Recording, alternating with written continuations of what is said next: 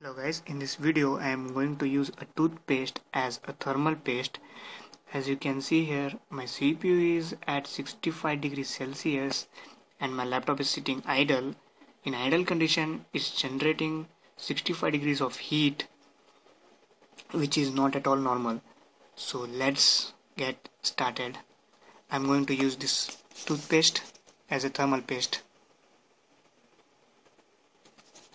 So let's get started now. Here is the processor. So let's remove this heatsink now. Here is the processor. Let's clean this up. Here is the processor I cleaned up.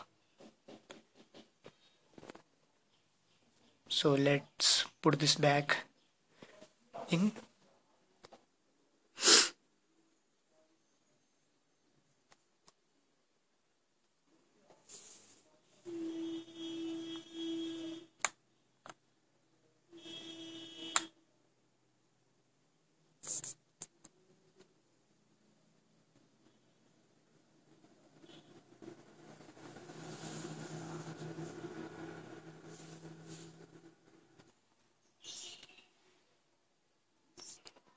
Everything is put back into its place. So let's start this laptop now.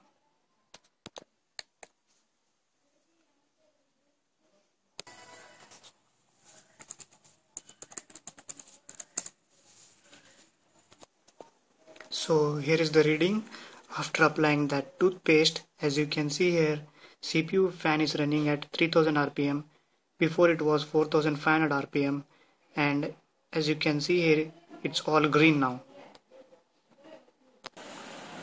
So that's it guys, thanks for watching, bye bye.